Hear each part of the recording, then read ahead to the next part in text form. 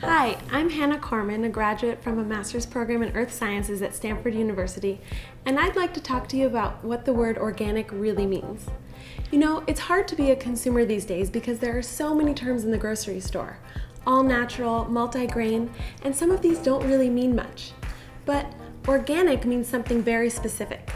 It's a term that's defined and certified by the government through the U.S. Department of Agriculture. Now, the term organic doesn't always mean that a food is healthy, especially if the food is highly processed. Just because a cookie is organic, it doesn't mean it's any better for us. But let's take a minute to look at what organic does mean. For fruits and vegetables, organic means there are no synthetic pesticides or fertilizers, no genetically engineered crops, and no sewage sludge used in the production.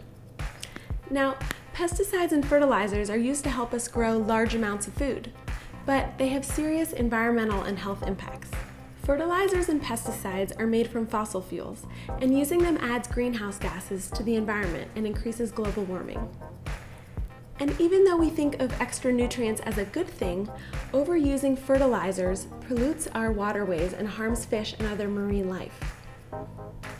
Overusing pesticides can also be harmful by producing superbugs, or pests who could survive any amount of pesticide killer that you use.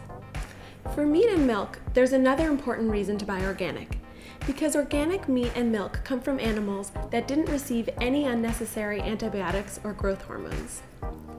The amount of antibiotics we use on livestock today can create antibiotic-resistant bacteria that can make humans really sick in ways that we can't treat. Growth hormones are allowed in the US, but are banned in the European Union, Canada, and other countries.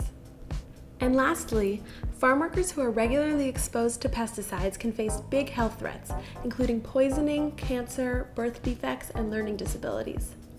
Now, this is not meant to scare you away from fruits and vegetables. It's just to say that if you can afford it and if you can find it, you may want to choose organic for any one of these reasons.